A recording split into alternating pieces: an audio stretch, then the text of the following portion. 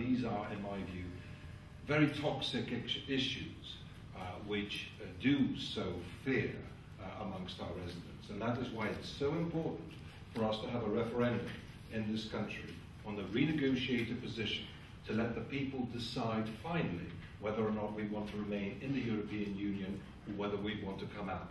Because as long as we stay in the European Union, it will be very, very difficult, if not impossible, to cut immigration from the EU.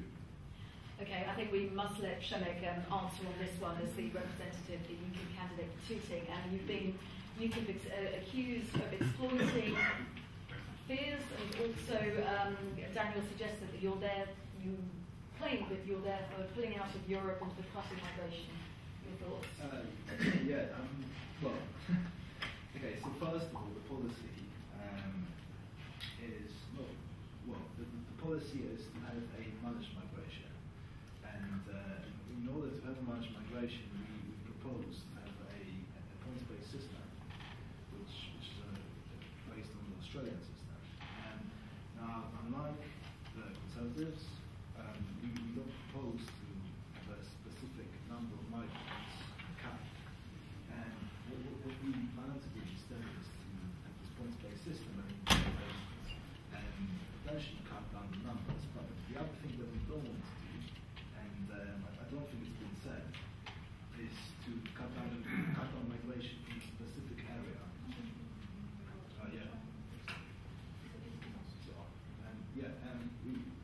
We do not say we want to cut migration from a specific area.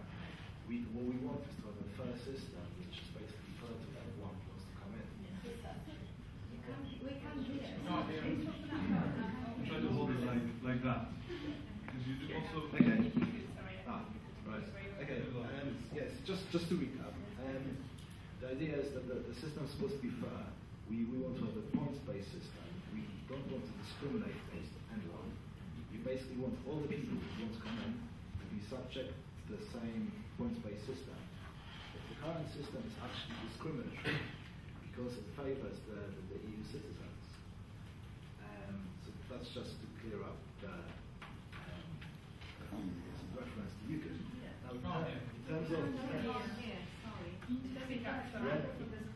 terms of the question, that was asked, is the EU migration a positive or a negative? Okay, I think that this is a very, very broad question, and you've got to distinguish between what is a positive migration and what is a negative migration, because you should never throw everyone into the same bucket. And I think you basically need to look at the positives of migration and assess them separately. I think that just in terms of numbers, the EU migrants have contributed more than they've taken out from the system. So, for that reason, in economic terms, the migration has been good. But then again, you've got to take into account the fact that certain infrastructure has been stretched as a result. So I think that question should really be broken down into sub-questions for us to be able to answer it properly. Which we'll do at some point, but let me just pick up on some of your points, and I want to bring James into this as a specialist in EU law. Przemek, they're saying that we can have positive migration or negative migration, that the current system is discriminatory because it favours UK citizens. Is that the case? Well, the first thing I would say, when you start using the rhetoric of positive migration and negative migration, that leads down a very dangerous road, because then you start to categorise people in terms of positive individuals and negative. That's not to say that there hasn't been abuse. We know that there has been abuse of migration, but I would emphasise that EU law contains within it adequate provision to tackle abuse. It's in the treaty, it's there, and I think it's very difficult to argue that there's a need to expand the abuse provisions.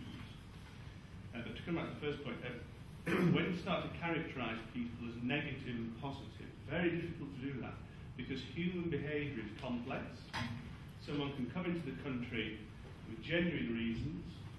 They can then fall upon hard times, and many of us can recognise that that can happen, and then it becomes very difficult then to say that that person is a negative or a positive. So I would be very cautious about using that kind of rhetoric. And to my mind, it actually is resonant of what is wrong with UKIP, what is wrong with the populist agenda. Unfortunately, elements of the Conservative Party, I emphasise elements, are tending to pander now to UKIP rhetoric too much. And the problem is that it sets up a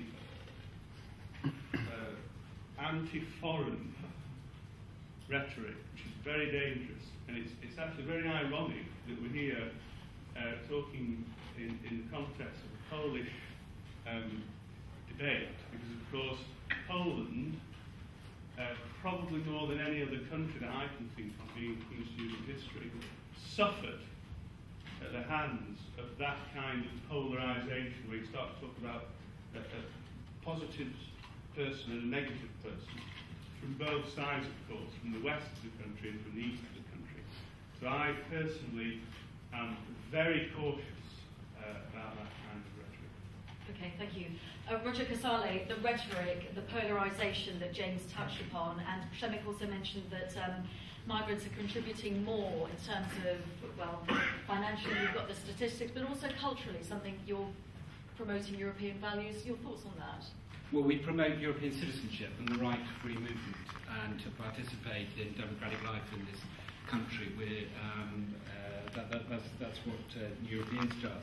And the question from the back, sorry, I didn't catch your name, was, what was your name? Jakub Pawlowski, Polish Professional. Jakub's question was, is immigration from the EU good for the economy? I think you said for the economy. Yes. And we haven't really heard too much yet about the economy. So, I mean, everybody has their own answer to that question, but Nigel Farage's answer to that question was yes. You remember he conceded last year before the European elections that immigration from the European Union was good for the economy, but he said some things are more important than money. The reason that it's good for the economy is because it pushes growth up, it helps to create employment, it helps to pay down the government debt, and it helps to push taxes up, or as I said this morning in a tweet, the axes are up, thanks to immigration from the EU. The axes are up, but we need to get them put down again, but that's for a different reason. Now, New Europeans said this last year after the budget, 2014, because the Office for National Statistics published the forecast for immigration. Although the government had a target of 100,000 net immigration, they said that it would be 200,000, and thankfully it's been nearly 300,000, or to be precise, 298,000. And as a result of this, as this is one of the principal drivers, we have good economic growth in this country, which was predicted last year.